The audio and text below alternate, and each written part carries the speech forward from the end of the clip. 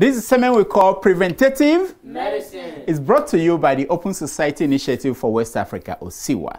Now, this is the second part of our Crack Reporter's visit to Adamawa State. What do they know about coronavirus at the home state of American University, Yola? Watch. Anything about COVID-19? I don't know anything about it. But you believe say COVID-19 day? I don't believe it. Why? I don't believe it. Why you no believe say COVID-19 day? COVID-19 then I will not say it. Okay, so you know day. You know that. That you know then they call COVID-19? COVID-19? So I had it. Okay, you had it, but you don't know about it. Yes, sir. Kasan ciwo da ake kiran corona? Baka san ciwon COVID-19 ba, corona da yanci na kama mutane? Na sani. Ka sani? Ka yadda akwai ne ko babu? Da akwai. Ka tabbata akwai? Ka taba ganin mutum da yake da shi? Ban taba.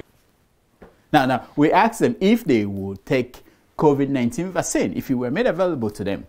Take a look at some of the amazing answers that we got. You take the vaccine?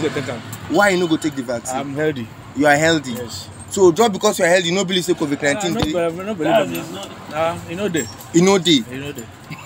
If they can't give people now the injection, the vaccine, you go agree take them? I will agree. You go agree take the vaccine? Yes, sir. But you don't know the medicine, you don't know the sickness, but you go take the vaccine. I know the medicine. You know the medicine, so you go take the vaccine.